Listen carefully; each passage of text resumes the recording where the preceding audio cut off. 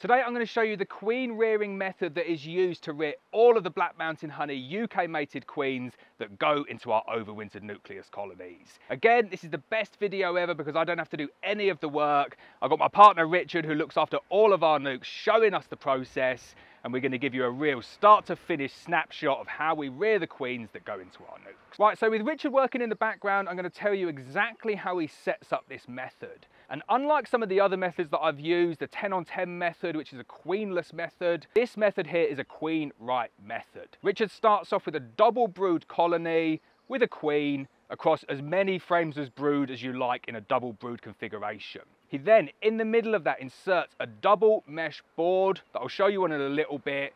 So you're effectively splitting the top half of the colony and the bottom half of the colony. In the top half of the colony, he arranges the brood so you have as many capped and as close to emerging frames as you can possibly get up there. Ideally, you want 10 full frames of emerging brood, and you're going to take your queen and you're going to put her upstairs in that top box. I just butt in at this point as well to say how calm are these bees. Again, I'm just doing this without a veil on. I wouldn't even need my bee suit on either. It is a real pleasure to be in this apiary, and you can tell that all of the queens that are getting mated here are going to be so influenced by the drones that are coming out on these super calm colonies. So once you've taken your queen and you've popped her upstairs into that top brood box and you've put on a mesh screen in between. So on the mesh screen, there is an entrance, and this is really important for this method. You need to give the bees in that top box, the queen right top half of this method, a way of getting in and a way of getting out. You can't just screen them off because obviously they would just die. You take that entrance and you turn it round 180 degrees. So this is such a cool method. I really can't believe how quick it is to set it up. And it means within 24 hours of doing the manipulation, you're ready to graft into it. But the setup at the bottom box is very, very crucial that you get it right. So what you need to do is you need to take down there a couple of frames of brood in all stages, again, preferably emerging. You want nice young bees coming down in that bottom box. And then in the slot where you're gonna put your grafts, you wanna put a frame of eggs. One frame completely full of eggs. And then next to that frame of eggs, you're gonna put your best pollen frame that you've got.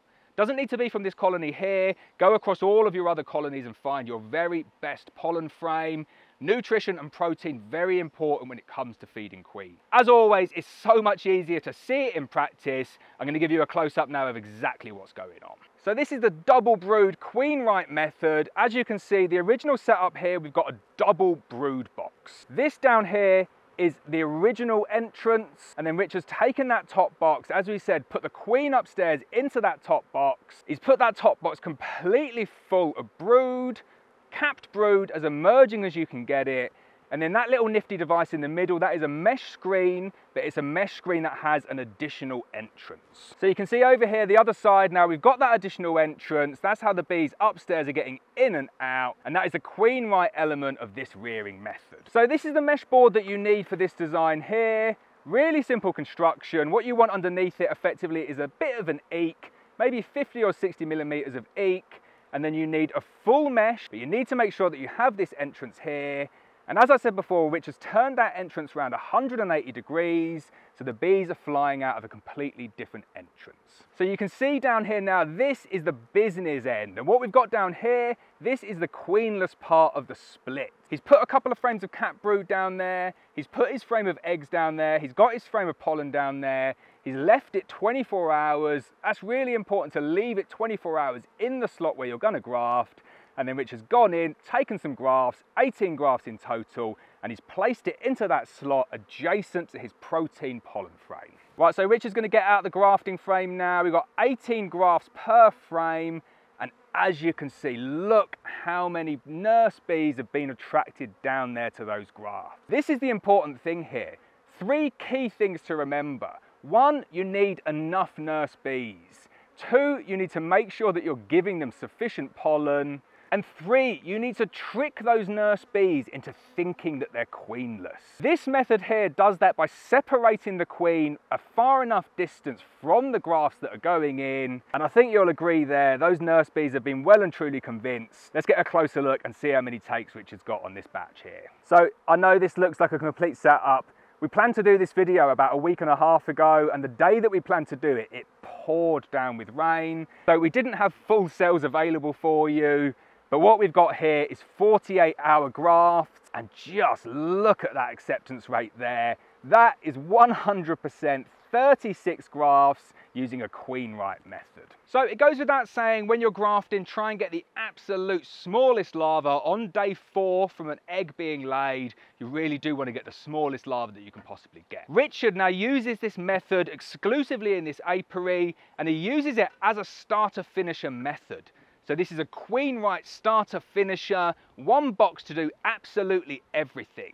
It's a really nice, neat method, and it works to produce a very decent amount of queens. So the difference in using a method like this as opposed to using a separate starter and a finisher is that that setup there is good for one round of graft. Now, I get this question asked to me a lot of times, which is, I don't want to use a starter finisher, I don't want to produce hundreds and hundreds of queens, I just want to do maybe 10 queens or something like that. What is the best setup? And this setup here is perfect for that. As you can see, Richard's done 36 grafts there, got 36 takes. But if he wanted to do another 36, he'd have to leave that colony, put it all back together again, let them build up, and then he'd go again in a couple of weeks and just do the exact same manipulation to get them back to that same point.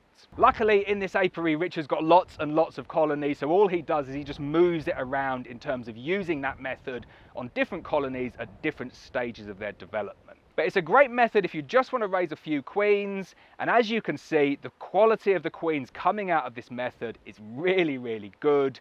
Huge queens, very well fed, and obviously we're using the very best genetics, so you end up with really top quality queens. So as we said, this is a starter finisher method all in one box. And what Richard does is that he leaves these grafts in the box all the way up to about day 12 or day 13, when he's comfortable that he can move the fully matured queen cell and place it directly into a nuke. Richard doesn't use apideias, doesn't use little mini mating nukes. We use the BS honeybees 2-in-1, and we give the colony a full 3 frames. We find that way that it gives the queen the best possible chance. Once she goes out and gets mated, she's got loads of bees with her, lots of nurse bees, but it means when she comes back into the colony, into the nuke box, she's got lots and lots of space to lay.